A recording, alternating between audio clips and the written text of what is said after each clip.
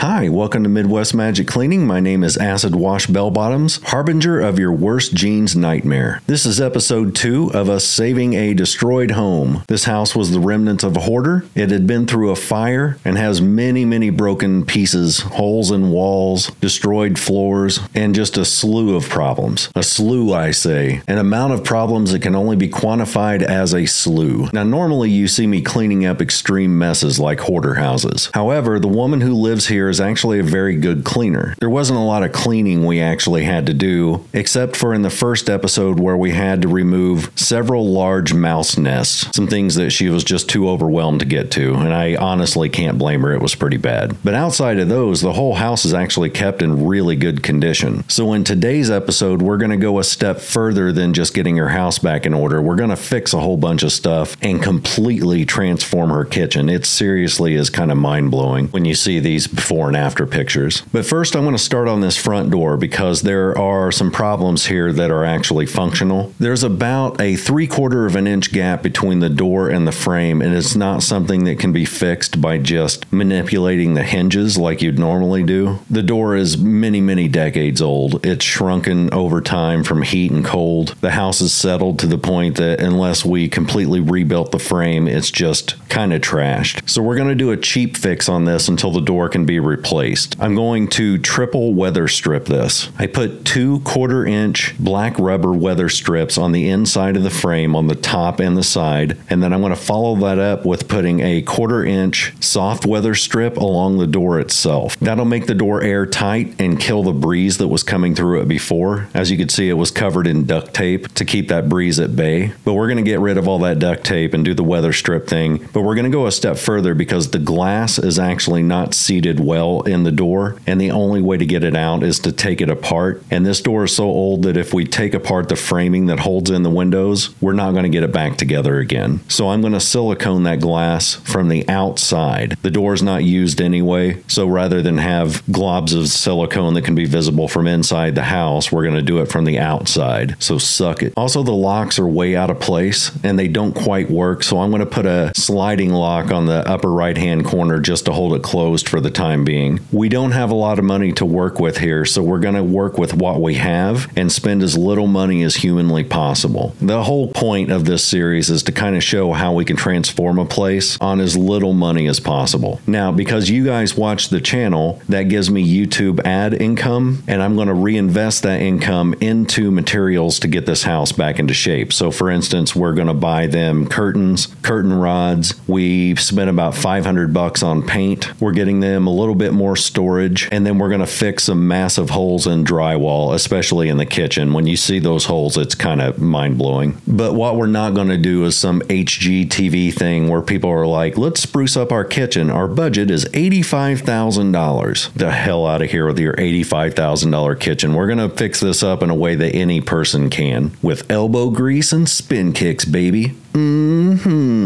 I don't know why I did the thing, but you just got right in your face. Right exactly in your face hole. Now, while I'm working on the door, Jason's in the kitchen wiping down the walls and the ceiling because even though they'd cleaned that before, like after they originally had the fire in the kitchen, we still need to get off as much dirt and grime as possible so that whenever we put the primer and the paint on, it actually sticks. Once he's done with that, we're going to cut some pieces of drywall. Now, fortunately, we didn't have to buy any drywall. The husband actually had a small collection of drywall sheets, so we just jacked one of those and cut some patches out of that. Patches are pretty easy to do, though I kind of suck at it. You just want to cut the patch itself slightly smaller than the hole. Now, I slightly have this particular clip out of order, and I'm too lazy to change it, but the way you determine that hole is you actually cut the existing hole into a square. So you're actually making the hole in the drywall bigger. Then you just screw the patch into place, put some drywall mud over it, put some tape over that, and then mud it all together. Now, you'll see me doing this, and I'm not going to get super specific on how to do it because I'm terrible at it. My apologies to all drywall people for the horrible job you'll see me doing. So if you want to learn how to do these, they're actually super easy to do. I would just look up a video on YouTube that specifically shows you how to do this. Other people can explain it way better than me, and definitely demonstrate it way better than me. me. One thing you'll also notice while I'm doing this is that door frame is so shot and in such bad condition. I'm going to rebuild that in another video. I really wanted to do it for this video so that everything was perfect, or as perfect as I could get it. But I drive a Camaro and I couldn't fit 7-foot long boards in there. I need 2 7-foot ones and then one that's like 4 feet long. But yes, I will be building a new frame for that. They're super easy to do as well. But you can see that on a further episode because we're going to do a lot with this house. If you're ever doing this, especially if you know you're going to paint, while you have the drywall mud out, fill in all your nail and screw holes. If there are any cracks around the room, fill that. It's one of those things where since you already have the materials out, you might as well do all those jobs at the same time. For instance, in this kitchen, there was a moose with a big dent in the side, so I just drywall mudded the moose dent. It didn't make the kitchen look any better, but the moose was appreciative. He was like, "Thank you for putting on the drywall spackling on my moose body." "You're welcome, moose. Now I must go frolic in the forest." Whee! Bye, talking moose. Bye, drywall guy.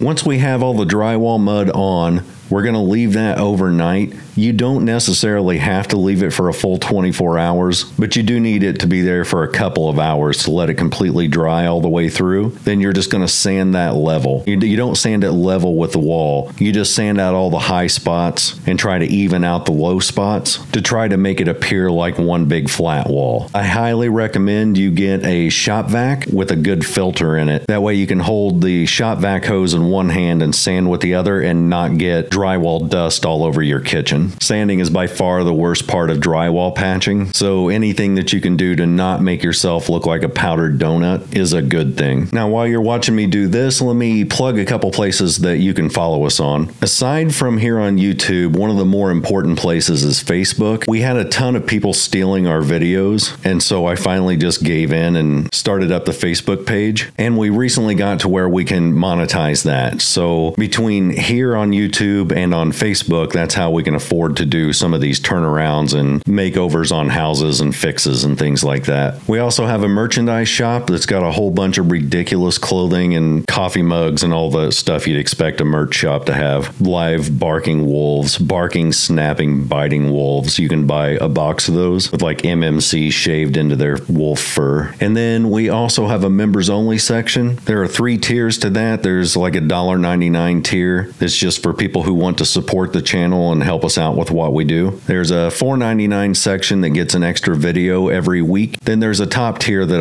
I won't even mention because it's insane, and everyone who's a member of that is also insane, in a good way, I suppose. But all of those things are linked in the description of this video, and that's all I have to say about that, son. Now, one thing to keep in mind as we're fixing and transforming this place, we are in no way attempting to make this perfect, nor do we claim that we're an expert on anything that we're doing here. We're just a couple guys who like to help people who need it and typically can't afford it. We do all this stuff for free, and our goal is just to make this house livable again, as well as something that they can be proud of. So anytime we're painting, we're using the owner's chosen colors. We're matching the decorations that we buy to their style, and we try to keep in mind above everything functionality. So for instance, if they need more storage, we're going to buy decorations or furniture that gives them more storage. If they love coffee and they've got a broken coffee maker, we'll get them a new one. If their professional wrestling ring has a broken rope, we will re-rope those and then promptly stone cold stunner them, because that's how we roll, son.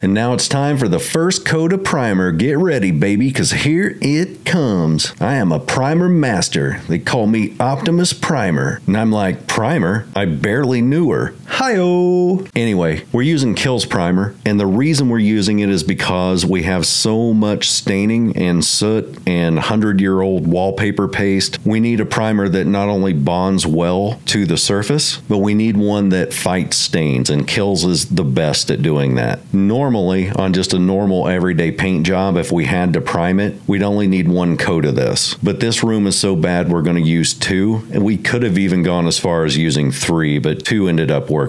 We primed the entire room, ceiling and all, twice, and then we put 2 coats of paint on it, and it turned out pretty good. You'll see in the before and after pictures here in just a bit. So be patient, man. I don't put up with non-patience, with unpatience. I'm not putting up with it. Now you'll notice on some parts of this wall, there's still a little bit of wallpaper left. If you watched episode 1, you saw me taking some of this off, but about halfway through it, I realized that I likely was dealing with asbestos, so I stopped peeling it. I did get off any remaining wallpaper that was too loose to work with, but anything that was nice and adhered to the wall, I ended up leaving on. I'm not equipped for asbestos removal or lead removal or anything like that, so our best option, once I found out what I was dealing with, was to leave it alone and paint over the top of it. But by the time I figured that out, most of the wallpaper was gone anyway, so it wasn't that big of a deal. And I was all like, asbestos? More like as-worstus. Please don't call me as-worstus. I'm just some lonely wallpaper. Shut up, talking wallpaper. Okay. One thing you'll want to keep an eye on is the ceiling. We put 1 coat of Kills on this, and it looked dramatically different, like shockingly different. I was really surprised at how well it covered up soot stains. When we painted the 2nd coat on it, it looked so good we were considering just leaving it. We're like, man, that looks so good, we don't even know if we want to put ceiling paint on it. Then when we put ceiling paint on it, it turned yet another shade of white. So every time you see us go over this ceiling, you'll be amazed at how much whiter it gets every time. Like by the 3rd coat, it's so white, its last name was Cumberbatch.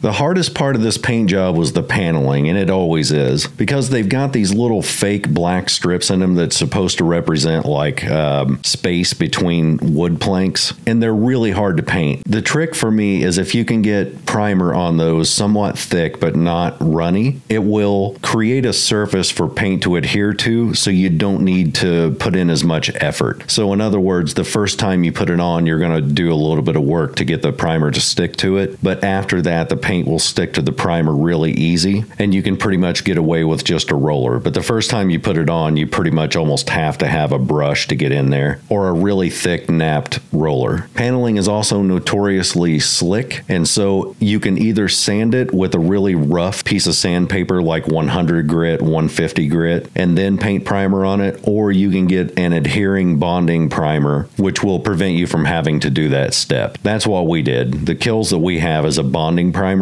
and you just put a thin layer of that on to begin with. That way it can dry really quickly, and the second coat of primer that you put on will stick not to the paneling, but to the previous coat of primer that you put on it. After that second coat, then it's pretty easy. Paint just sticks to the primer and you're good to go. But painting the first round of paneling just kind of sucks.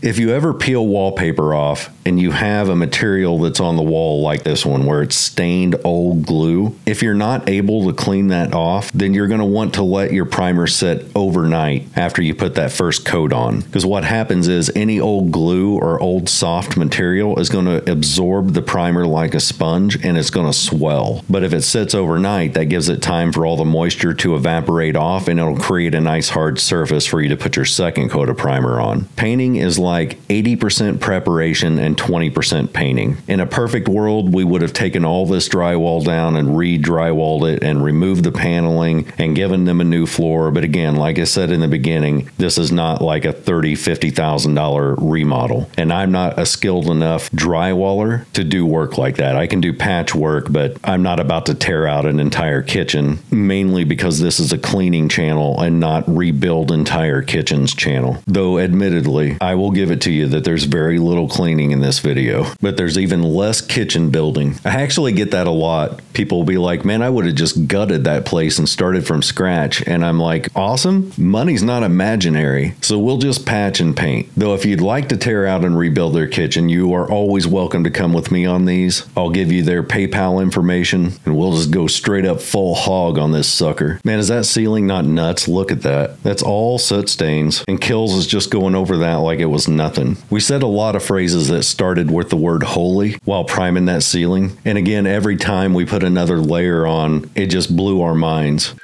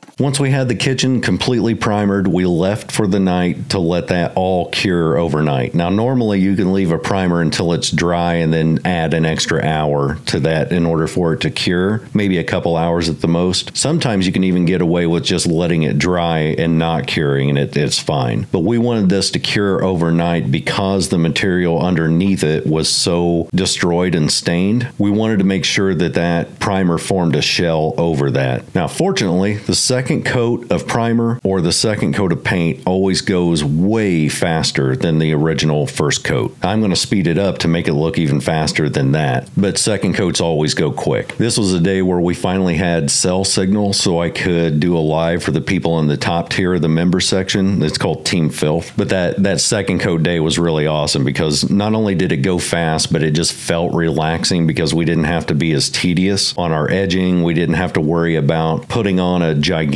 amount of primer because your first coat you got to put a lot on typically. The second coat you just slap on. So we just spent the day primering out this room and shooting the breeze with Team Filth. It was really nice because we didn't have to worry about any sanding. All the drywall was already patched. My horrible mud job was covered up with primer, and there was no moose in the kitchen at all on that day. There was nary a single moose. The kitchen was virtually mooseless. It was a veritable smorgasbord of non-moose. Hey, while I've got you guys here, could you do me two small favors? One is to hit the subscribe button because we're actually working our way toward 1 million subscribers, and that's when we get our gold plaque. And really, that's all I want out of YouTube. I just want the gold plaque just so I can shove it in my kids' faces and make them all jealous. Because if you can't make your kids cry by making them jealous of awards, are you even a parent? The second thing is, if any of you watch Post 10, it's a great channel. It's like the most wholesome thing ever. I've been watching his channel since he was making aquarium videos. And for any of you who are fans of his, you know that's a very, very long time. I'm like really old school into Post 10. If you could drop by one of his videos and just tell him that Midwest Magic Cleaning said hi, he'll have no idea what you're talking about because he doesn't know me, but I want him to. Anyway, I don't fanboy over hardly anyone, but I'd love to meet Post 10 one day. Him and Al Blades. I really want to meet Al Blades. And also Juggernaut, if you're watching this, hello, shout out to Lawn Care Juggernaut. He actually stopped by and congratulated me when I got my silver plaque, and I thought that was really cool. I'm pretty positive that if I ever get a chance and I get the time, I could probably do an inside-outside collaboration with him. I just need to free up the time and contact him and see what he thinks. And I also wanted to take a quick moment to thank today's sponsor, which is no one, because I don't do sponsorships. If you ever see me doing a sponsorship, it means two things. One, I've tried their product and I genuinely like it. And two, they've paid me a buttload of money, like a ridiculous, embarrassing amount of money. Joking aside, I actually don't do sponsors for a reason. I don't want them to have their hands in our business, like yours and my business. If I make a weird joke that comes off wrong, or if I say something they don't like, then in my eyes, they have the right to come in and say, look, this makes us look bad. We need you to edit out this section. And I don't want a company being able to have that sort of power or pull in any of our content. So every single thing that you see me use on the channel, I use because I personally like it and they work. And I don't want to be put in a position where like Jim Bob's Butt Cream has me start using their products on the channel because they're paying me to use Jim Bob's Butt Cream. And everybody knows I make homemade butt cream out of 2 parts butt and 1 part cream. That recipe's on me for free. You are welcome.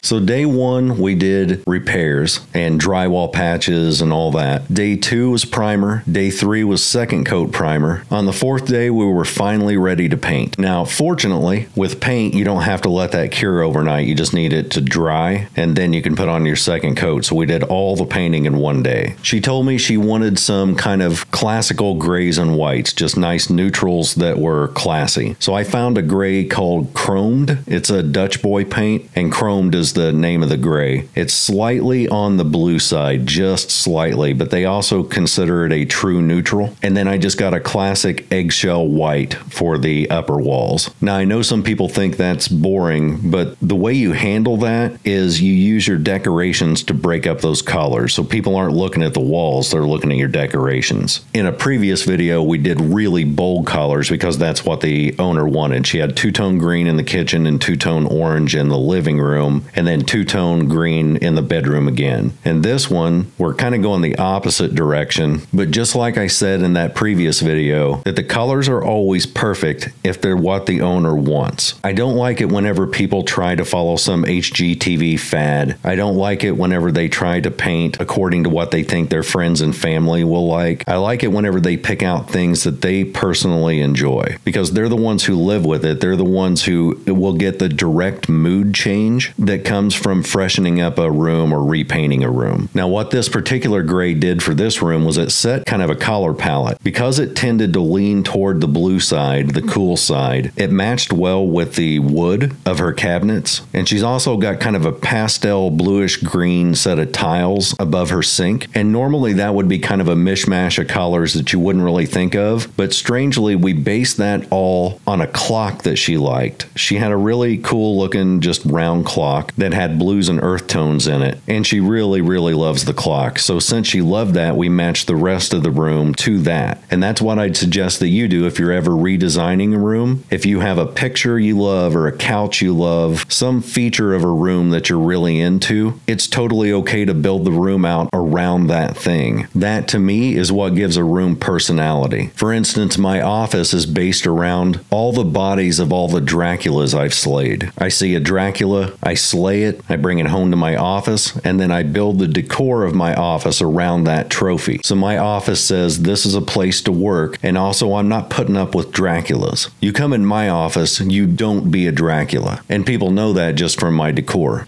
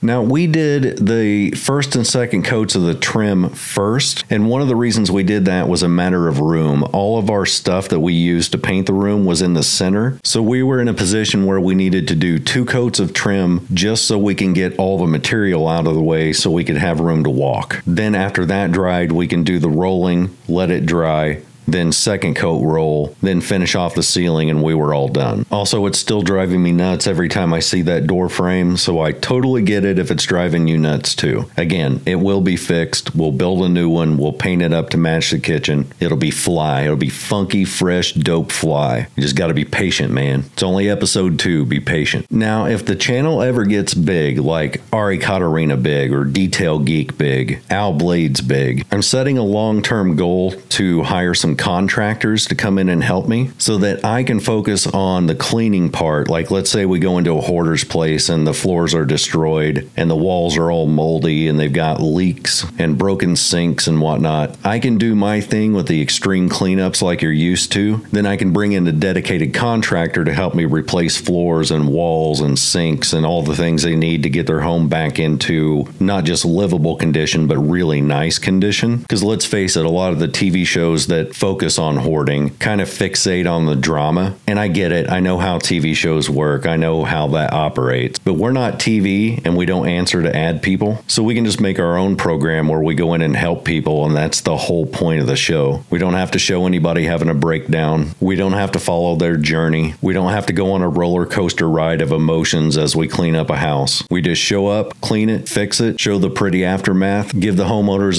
a really nice surprise, and then we all go our separate separate ways, knowing that we helped people. That may or may not be obtainable, but you always have to have goals, and I think that's one of my bigger goals, is to walk into a pit of despair and just obliterate it with hope.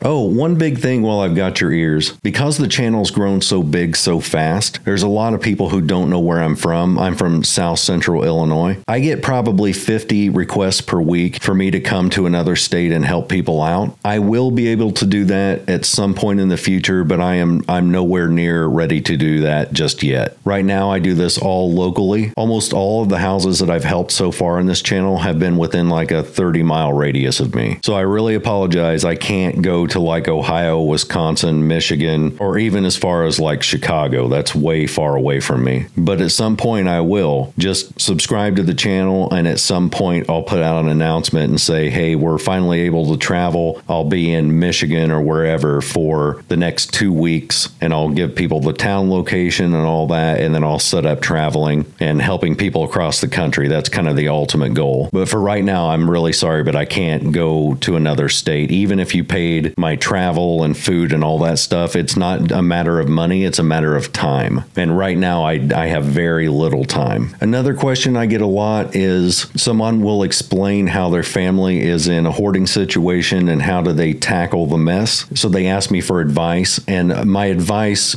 basically boils down to take it 3 feet at a time. Don't clean the kitchen, clean a 3-foot section and counter. Don't clean the bathroom, clean the bathtub. Just one little thing at a time until the whole room's done. Just take it 3 feet at a time. The reason I'm saying it here is because I get asked a lot, dozens of times a week. Between here, Facebook, and TikTok, we have about 1 million followers, and so my DMs are constantly filled with people asking questions like that, which is totally fine. I just don't have time to answer them all. I basically go about 100 hours a week. That's not an exaggeration, between cleaning and fixing houses and producing the videos and narrating, and then I spend at least 2 hours a day flexing in my bathroom mirror, just admiring, just flexing and saying to myself, look at all that huge. How do you even live with all that huge? I just do, me. I just do. My wife absolutely hates it.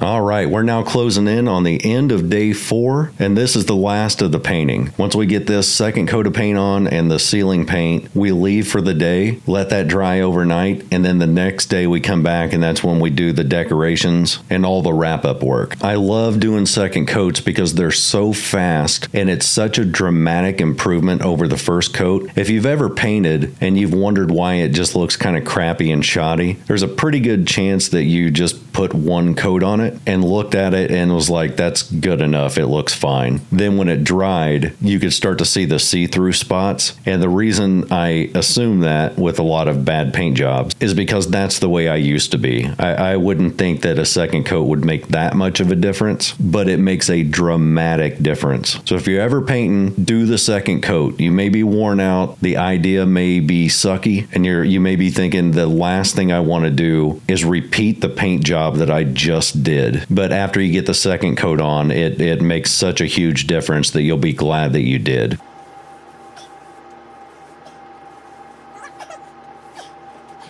The first big piece of furniture I got her it's basically like a bookshelf. It's just a regular everyday shelf that stands about 6-ish feet tall, give or take. The shelves are removable and they're adjustable. And I got it for two reasons. One, I wanted to give her more storage, but two, I wanted to put something in front of that breaker box. I tried to get a nice big canvas piece of artwork to put over it, but it needed to be at least 24 inches tall. And in order to center it on that wall, it would have needed to be 36 to 40 inches wide. The only place I had to shop at was Walmart because, again, we live in a small area and there's not much around except Walmart. And the one I went to had 0 pictures. Most of the ones I go to in other towns have a section where they've got like little canvas prints and stuff, but this one didn't. So instead, I got the piece of furniture. We used that to store all the stuff that she had been storing on top of her fridge, and it happened to fit right in front of that breaker box. Not enough to fully hide it, but enough to make a difference. Then, as it turned out, that clock that I mentioned earlier that she liked so much, her toddler pulled the hands off of it. And fortunately, at that Walmart was the exact same clock. They had one. So we went ahead and got that and replaced her broken clock. Because that would have been pretty unfortunate if our whole idea was to base the kitchen colors and decor around that clock and then find out we can't use it, or we have to hang it up on the wall and it just doesn't tell time. It lost the one piece of functionality that it was meant to do. So yeah, we got super lucky with that. The second thing I got her was a 5-foot by 7-foot area rug to cover up that really bashed in floor. And then I found another runner type of rug that was the same exact design that I could put in front of her stove and washer and dryer. Again, if one day I'm able to hire contractors, flooring is a big thing that I want to be able to include in these makeovers. But right now, the only thing we can do with it is just cover it with an area rug. But it works. I also found some gray curtains that pretty much matched the gray that was on the wall. And then I found a sort of teal curtain that matched her clock that I put on the front door. Then we found a set of 3 mirrors, decorative mirrors, that were white and 3 that were black. So I just hung those up in a random pattern just to fill space on one wall, and it actually looked pretty cute and kind of artsy. But that's it for the kitchen. We're going to go back there this coming week to do the living room, and then there's a spare bedroom that we want to knock out real quick, and then a main bedroom. So there will definitely be an episode 3, possibly a 4, and possibly a 5. So we're not done with this house yet. So stay tuned. There will be more coming from this home because the ceilings from the living room were almost as bad as the ones in the kitchen. So just painting the ceiling in the living room would be worth it even if that's all we did. But it's not, so shut up. Anyway, thanks for watching. Members, I'll see you on Wednesday. Everybody else, I'll see you next weekend. Later.